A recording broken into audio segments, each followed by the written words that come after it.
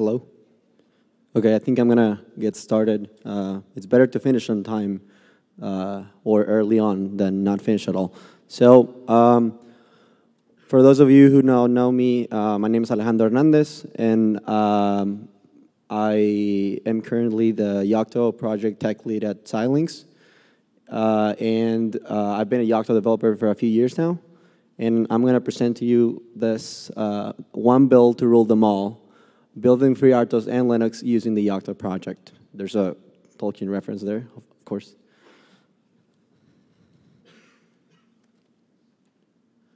So the outline of this presentation, I divided it in 3 parts, basically. The first is like a very small introduction on why this is important, talking about heterogeneous systems, RTOS, Linux, and bare metal applications, and how their workflows differ.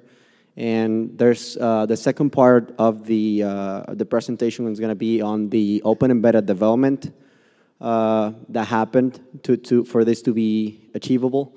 FreeRTOS on Yocto, on the Yocto project, what is new live in libgloss, how that's wired into bitbake, and then the last, then actually creating a layer, meta-freertos, that can be used, right? This layer has a class, recipes, what's the BSP, what's an application, how can we run it on QEMU for testing, and actually how can we run automated tests on these applications using the OpenEmbedded infrastructure that already exists. And the third part of it, it's like actually how can we achieve one build to rule them all, which is where I'm going to touch on concept of multi-config builds and multi-config dependencies. So first of all, heterogeneous devices. I think there's more and more every day we're seeing devices that have a myriad of different architectures inside them, right? The obvious Xilinx example here is the Versal architecture, in which, well, Xilinx is an FPGA company, right? So it has an FPGA fabric, and also has, which is called the programmable logic part, and also has a processing system part, or PS part, which is the part that I work on, that runs Linux. It has an A72, Cortex A72 processor, which is the application processing unit, and that runs Linux. And it has a real-time processing unit on R5 that can run an RTOS on it, along with a microblade, for example. And well, the reason for this, when I was in grad school, I had this professor of computer architecture, and he was like explaining to us like pipelining or hyper-threading or something, and then after explaining, he would ask us, what's the right answer for this? And then the answer is almost all the time, it depends. Like, there's no single answer for your problem. There's, for some application, Linux is fine. For some other application, an RTOS is fine. You might need like deterministic behavior or something. And for some other application, you can use bare metal. So there's no one single answer that's going to solve all your problems.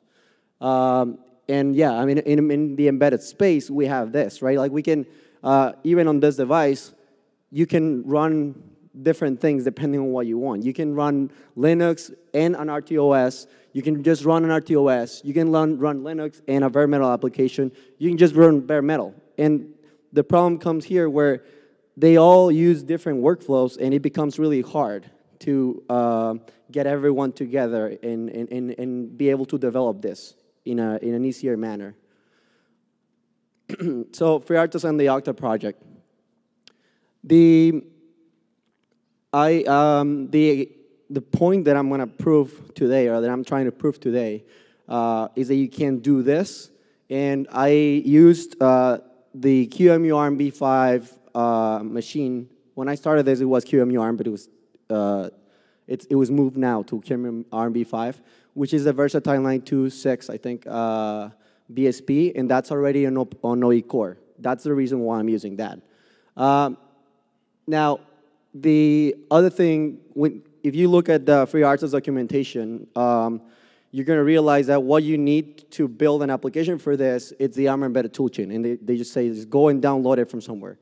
And once you like get the toolchain, you look at it and what's in it. So you got the GNU-C compiler, you got binutils, GDB, and you got newlib. And I think the first three components, we're pretty much all familiar with them. And the last one, we all may not. So I'm going to explain what they say on the webpage. It says, newlib is a C library intended for use on embedded systems.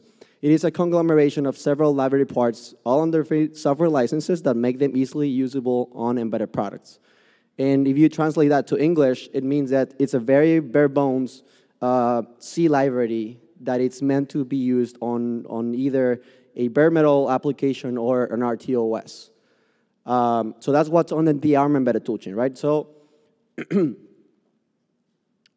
some of the previous work that I'm not going to focus on this presentation is what it's actually getting newlib and libgloss recipes and the wiring, this TC-libc newlib wiring that happened on OpenEmbedded Core to achieve this.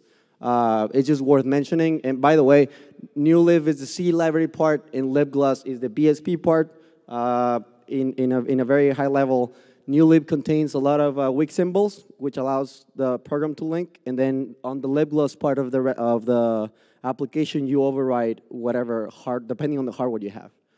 And then the other part is like creating the actual layer, right? So meta-freertos is the name of the layer. I had to create a distro for it. The problem comes here where in Linux, you have an OS and you have applications on top of it. But in an RTOS, the RTOS itself is the application. So that's where things become a little confusing. And then also, I try to abstract the concept of the OS, the VSP for that kernel, for the FreeRTOS kernel, and what the application part of it is. And to achieve this, I use a class, which I'm going to show you in a little bit. And lastly, what I wanted was to be able to run automated tests on an RTOS application using the OpenEmbedded testing infrastructure because that was already there. That's being used every single day on the auto builder for Linux, and there's no reason why that can't be used to test something else. So first, the distro. That is the distro.conf. It's not very complicated. It's pretty much a placeholder. That's just the name of the distro. And then the important part there is the TC-libc variable that specifies the build system that we're gonna use newlib as a C library. On a normal distro, like on Pocky or something, you would see either like Muscle or glibc in that part. Need to see the time. Okay. So then this is the class, the FreeRTOS app class, and the idea here is that be able to provide a single class that recipes can inherit. It makes it easy to for different applications to be developed in this manner, right? I declare some variables here. The first one's the first FreeRTOS version, which is 10.2.1, which at least until the beginning of this month was the latest. SRC is where it's gonna get the source code, and as you can see, there's only two there. One, it's coming directly from Amazon FreeRTOS Git, which is the official one, and the other one is coming from my GitHub because that's where I get the BSP part of it. And then these are just the checksums. There's nothing funny there.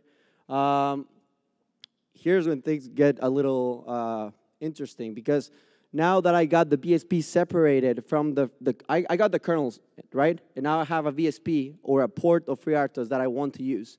And that gets downloaded from a different repo, and basically I have to copy it to the kernel code so it knows about it, right? It knows it's going to build that application. I do have to declare some variables here so the makefiles know where the code resides and stuff like that. And then I do create some tags for it to make it make bit-baked things that it's building an actual Linux image, basically. So for example, I need a do image task that does nothing, but I need it to exist. Part of the class as well is the QEMU wiring that allows us to run, use the same infrastructure, as I said, from OpenEmbedded to run QEMU for a different operating system. So in this case, basically I'm saying I'm going to use QEMU system ARM, and my architecture is going to be versatile PV. That's the interesting part of it. I'm going to use a binary as my kernel. And as I explained here, this whole next part is necessary to create the wiring for QEMU. If you look at your deploy directory, once you build a Linux image, you end up with your image and then a file that's ends with QEMU bootconf, and it contains the configuration that run QEMU knows how it's going to run it, right? So this part is necessary for that. And while this might seem a little convoluted, the idea is that no one has to look at this. The class, you should just inherit it and then focus on your application, right? So how does a recipe actually look like? And this is a recipe for an application. This is the complete recipe. So it inherits the class, so you don't have to take care of all the QEMU stuff and anything like that. And then I have two sources here. One is that, well, in the class, I have the kernel, right? So I get the kernel now from Amazon. I get the BSP from somewhere else, the port for Versatile 926. And then here, I have the application code, only the application code. And I just have a small patch for the makefile to use newlive, and that's pretty much it. The application that I used, I got it from an open source project which had a port for the ARM 926 EGS, and I added some extra functionality to it. So whatever you find on this repo, it's this plus some extra functionality to use the task notify API from FreeRTOS to wake up a task. There's two recipes on the layer right now. One is where you get the source code for the application from a Git repo. So this is actually FreeRTOS demo _ Git. And then the other one is FreeRTOS demo -local. So the application code itself, it's locally on the file system, and it looks like this. These are all the files that are necessary, and that's only the part of the application. It doesn't have the FreeRTOS kernel, it doesn't have the BSP, the port, nothing like that. It's just the application, right? And that's the whole recipe. It's simple. This is what the tree of the whole. I think this ran out of battery. This is what the tree of the whole layer looks like, and as you can see, those are the files that I just showed you, the two recipes and the distro conf there. I'm gonna show you a demo of how this works, and I thought it was better to use a video. Not that it wouldn't run, but I want to stop at some point that I think they're interesting. So I have 3 videos. Hopefully you can see it, right? So first of all, this is just a clone of Pokey. That's it. I just did git clone, and then the Pokey repo, along with the meta-freertos layer. So that's very basic. After that, I source my environment, just like as you would normally do. I'm going to show you what my config, my local.conf looks like. And it has, I'm going to pause it there. So it has a machine, which like I said, this is for QEMU ARMv5 for testing. The distro name, which is the file it's going to use that I just showed you before. And then, since I'm going to be running automated tests, as you would with Linux as well, you inherit the class test image, and then I created a test suite for FreeRTOS, which obviously it's not the same as Linux. So that's where you decide what to test. For your application, you would have to write your own test.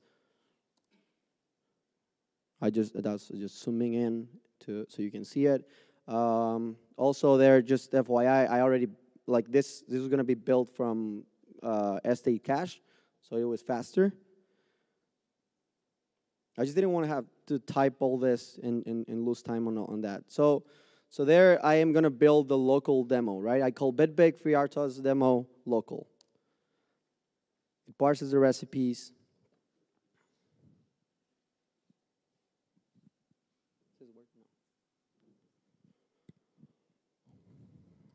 I'm going to pause it there for a second. So you can see here in the target it says that it's building the EAVI, which is the embedded toolchain for ARM in this case. And again, the distro name is there and stuff like that. So I'm going to let it build. It's quite fast because it's from Estate, and this has way less dependencies than Linux, so it builds way faster anyway. So it runs all the tasks for the recipe. And at the end, that's it. It just built it. If I do ls on my deploy directory, I see that I just built a binary, an L file, a manifest that's needed for the test cases, and like I mentioned, the QEMU boot.com file, which is necessary for run QEMU to understand what it's going to run. So the next step is, just as after you build a Linux image, if you want to test it, you just type run QEMU. And I just built FreeRTOS, and I'm just going to type run QEMU, and that's it. That's all I'm going to do. I paused it, and I'm going to pause it again there. So there you can see the full command that QEMU is using. Again, you can see, for example, the machine that's using is Versatile PV, 128 megabytes and stuff like that. Everything, all this stuff, it's taken care on the class. And then it starts running the actual application. So FreeRTOS sample application, that's where it says starts. And then it says the text may be entered using a keyboard and will be displayed then when enter is pressed. And then I have a periodic task that runs every 10 seconds. I have another task that is just called task 1, and it runs every 1 or 2 seconds, I don't remember. And then I have another task that it's blocked. And I have to type something, and whenever I type something, that task will get unblocked. So that here, task 1 ran, and then the other task got blocked. Task 1 ran again, and then I typed A, and it unblocked the task that was blocked before. So you receive a notification, it unblocked the task, and then it blocked again. So it's waiting for something else, and I type B, the same thing happened. Task 1 keeps running, and then I type ELC 2019, I unblock the task again, and then it over and over again, right? And then I think, yeah, the period, it's been more than 10 seconds, so the periodic task that was supposed to run after 10 seconds runs again. Deterministic behavior. So there, I just exit run QEMU, just normally as you would. And the next part of this is, now I want to have this run. I developed my application. I want it to run automated test on it, and I want to make sure if something broke. Someone broke the code, and this is important for me. And I can run it every day or whenever you want to, right, on your CI. So the way it works on Yocto is that you call bitbake and then the image name, and then you call -c test image. And then you decide the test suites that I just showed you before, and that's how it tests. That's how Linux is tested for all the different applications. In this case, it's going to test the FreeRTOS one. Again, this is going to be building a bit more dependencies because test image actually requires a bit more extra dependencies. And then it's going to run the test image application, and it's going to run it for 15 seconds. So it's at 11. I don't know if you can see it, but it says 11 seconds there. And then I put some warnings there that are not necessary. I just wanted it to be yellow. Basically, it says the test passed. And it was a very simple test. I'm not here to tell you how to write your test. But basically, I just counted the amount of periodic tasks that happened in 15 seconds. And that, to me, at least I asserted that it's still working. It ran the program, and it's still working. I'm checking the output of QEMU, and it's still working. And then I get a result, and it says the test passed. And you get a summary exactly the same as you would with Linux. Okay, video number 1. Now, if I go to the next one. Okay, so the second video is, I hope everyone gets this, it's a joke. I modified the local version of the source code just to show you that you can easily modify just the application code. And everyone's familiar with knock-knock jokes, right? Okay, hopefully. I can't take credit for this. I just Googled like programming jokes and it came up and it seemed fitting. Anyway, so there I am just showing you that I modified a couple files in the, actually just modified main.c and receive.c. I can't show you the changes because otherwise the joke would not make sense. But anyway, I just modified 2 files. And then when after modifying the files, I am gonna run bitbake again and rebuild the application, which obviously doesn't have to rebuild the toolchain or anything like that. It's just the application. It's really fast, so it unpacked it again and it built it, right? So I have my new built FreeRTOS application there. And when I run QEMU, okay, so again, knock knock, and then who's there, right? Who's there?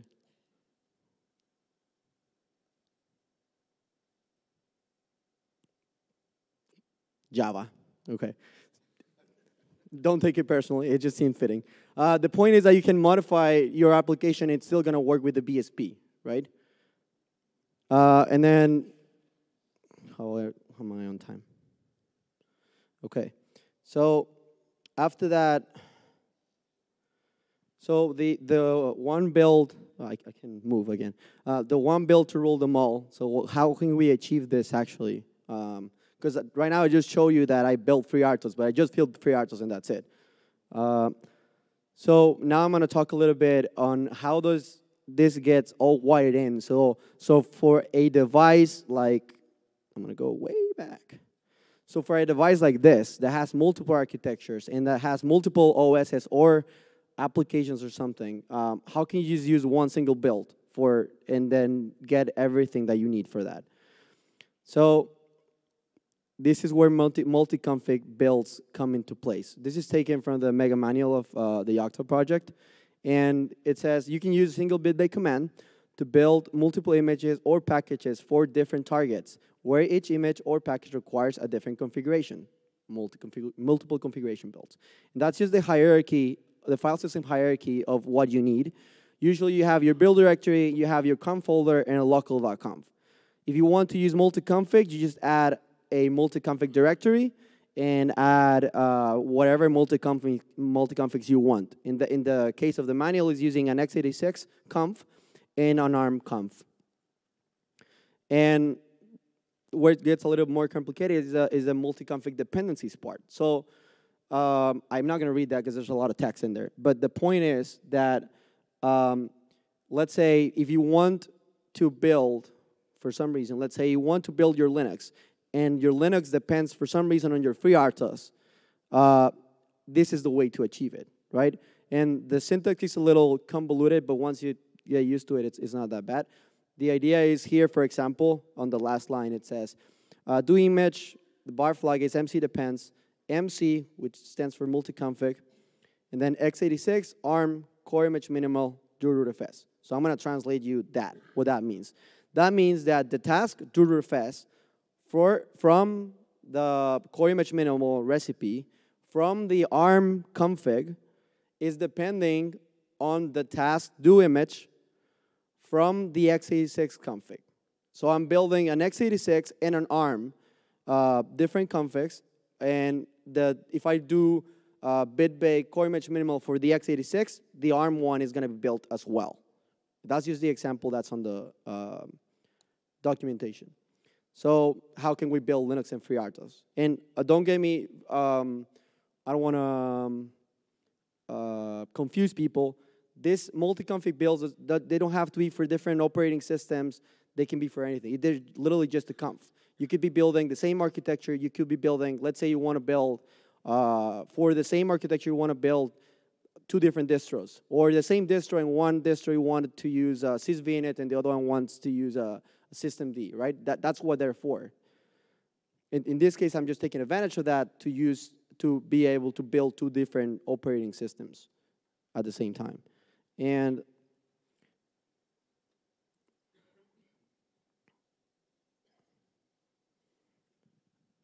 So again, I just cd into Pokey, whatever, when I clone it, I source my environment, and I have a specific multi-config environment there that I have. And then if I'm going to look at what my local.conf looks like. And the important part here is this bb multi-config variable, which declares, it tells BitBake what am I going to parse. In this case, I name my multi-config file arm-FreeRTOS. And then I created what I just explained to you before on the dependencies. I said the doImage task from the FreeRTOS demo recipe from the ARM FreeRTOS config will depend on the doImage task from the default config. Please look at this. There's nothing here. It's an empty string. That means it's the default config, the one coming from local.conf. So if I do ls conf multi-config, I'll have a file, like I said, that's named the same as what I declare in this variable, ARM FreeRTOS. And then if I look at that file, what it contains, it says it has the machine that I'm going to be building that for, the distro that I'm going to be using, and the temp directory that's going to be used for that. So there's 3 lines on that config. That's it. And now I'm explaining there that there's I'm going to build the default config, the one for local.conf. So I say bitbake MC and then colon and then nothing, which means the default one. And then after that, I'm going to say core image minimal. So what's going to happen there? Technically, I'm asking just to build core image minimal for local.conf. But since I have this dependency there, it should build both of them at the same time.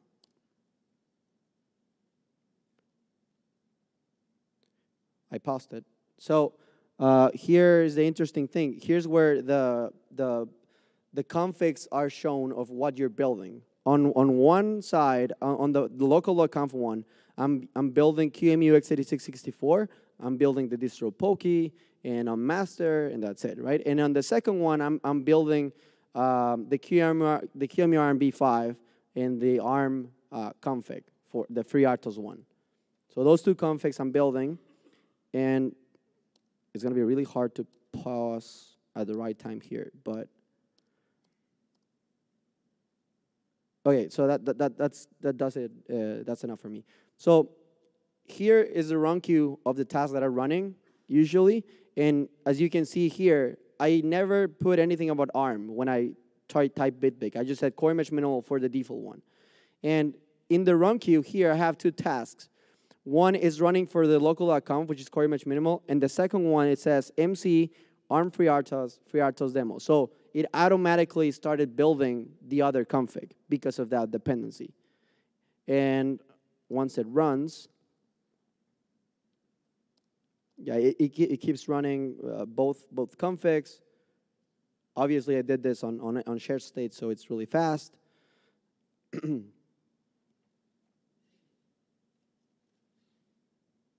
It creates a Linux image. And there you go. So now I'm going to look at the deploy directories. And if I look in the deploy there, I can see I just built an image for QEMU x86-64, normal core image minimal, no changes. And then if I look at the deploy directory that I defined for FreeRTOS, I can see that I also built a newly FreeRTOS binary at the same time. Now, here's things would get a little bit confusing because I just built 2 different configs, and what if I type run QEMU, what's going to happen? Well, I think it's a little obvious. It's going to take the one from local.conf. So if I just type run QEMU, it's going to run Linux and the core image minimal that I just built. And it worked just fine. I think I let it boot there.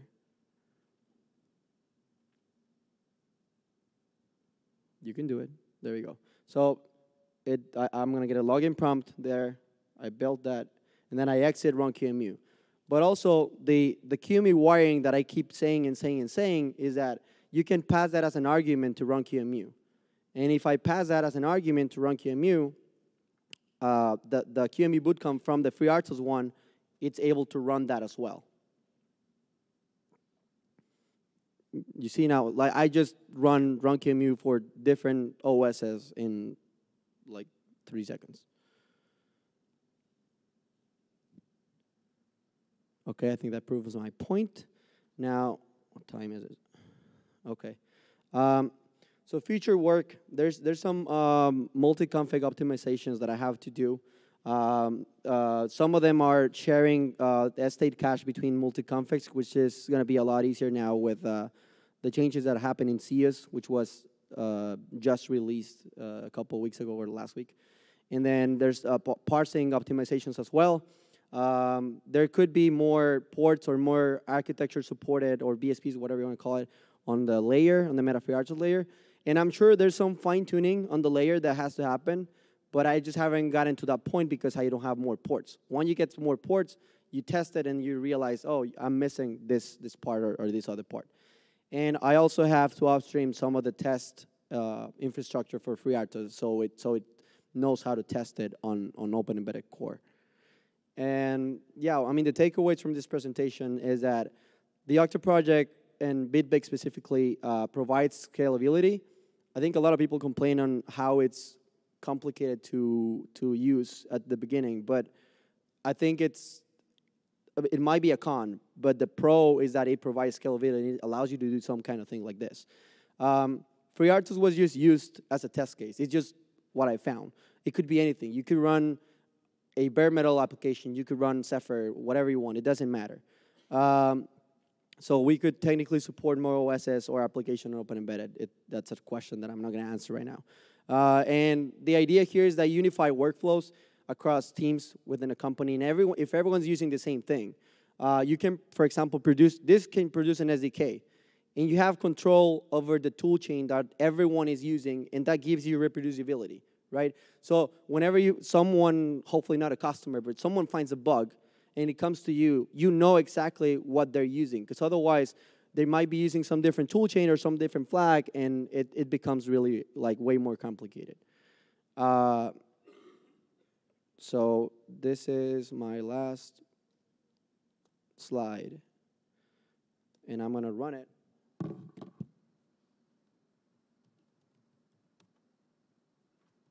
Okay. I mistyped thanks, but thank you, guys. I just ran the FreeRTOS application, and yeah, thank you. Thank you for attending. Does anyone have any questions? We have like 3 minutes. Yes.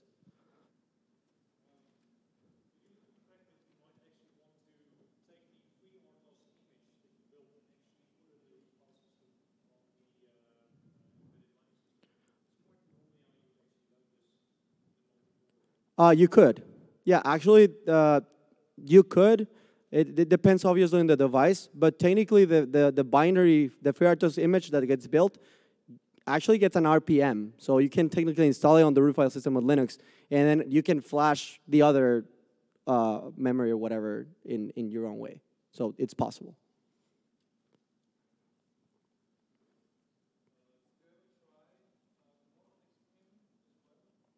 I have not had time to try any other ports yet, but it should be, the idea here is to abstract that, right? And to make it easy to get ports there.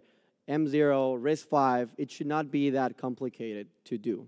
So the wiring, what I wanted to provide was the wiring there, and adding more ports to it should not be, at least not as complicated as it would be on other occasions.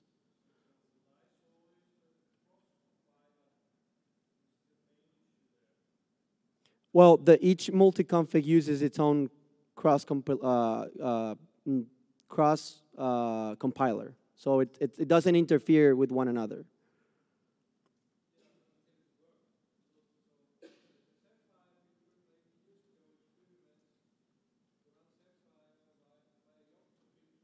Yes. Yeah.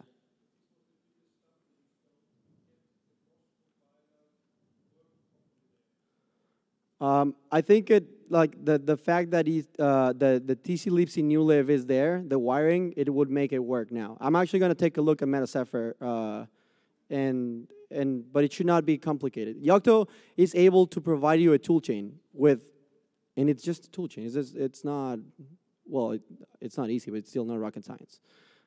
So yeah, does anyone, yeah. Yeah, I will share the slides. I was just having problems with the video because it wouldn't let me upload it. But yeah, I'm gonna upload them.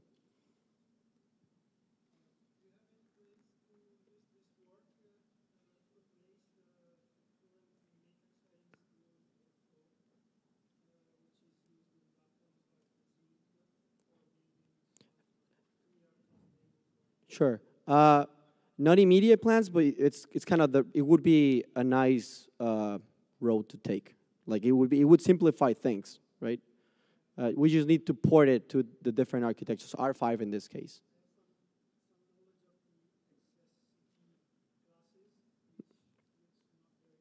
Well, yeah, in that case, there would not be necessary because the toolchain, you would get the toolchain from here, and it could, yes.